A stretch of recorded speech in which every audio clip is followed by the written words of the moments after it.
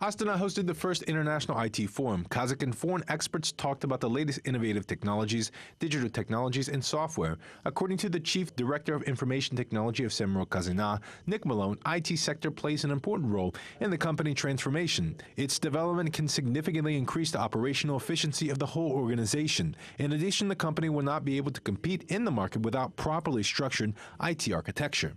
У нас корпоративное управление IT начинает в этом году выстраиваться так, как это в западных компаниях. Архитектура предприятия тоже начинает. We start to build corporate IT governance in the same way as Western countries. Enterprise architecture is also beginning to line up the way they should be. We are moving away from the scrappy automation to normal architectural approaches.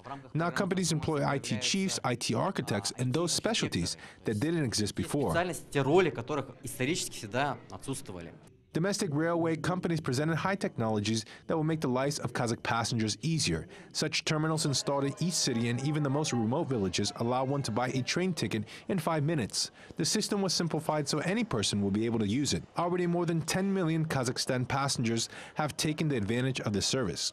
Мы добились того, что можно, не выходя из дома, распечатать. People could buy tickets without leaving home, and moreover, there is no need to print the ticket. That is, the database system will keep the names of the passengers. Next month, we will introduce the service of ticket booking and purchase through the mobile application. I think it's changed a lot over the course of the last few years, from a role largely based on delivering efficiencies and productivity to now a role of delivering competitive advantage and business value. The IT Forum in Astana is not only a platform for the exchange of experiences. The special exhibition will tell about the latest innovative developments, digital technologies, and software.